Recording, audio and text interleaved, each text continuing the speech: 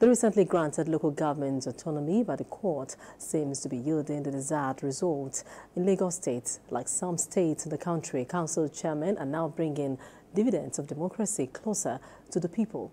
The council chairman of Ifelodun Local Council Development Area, Olufemi Okeo, says with the new development, residents will experience more benefits of good governance. Shortly after, a commissioned water project in different locations flags off construction of 7 roads, presents utility vehicles to law enforcement agents, and lays the foundation of a new administrative building.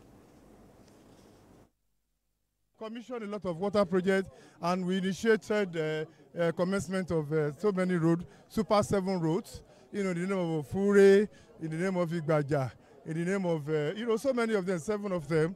So we've been out this morning, and this is about the last one we are doing for today. So we are really very happy. Ifelodun is growing, peace is reigning in Ifelodun, no more wahala, no more trouble. We are using the money that belongs to the people for the people by creating infrastructures for them.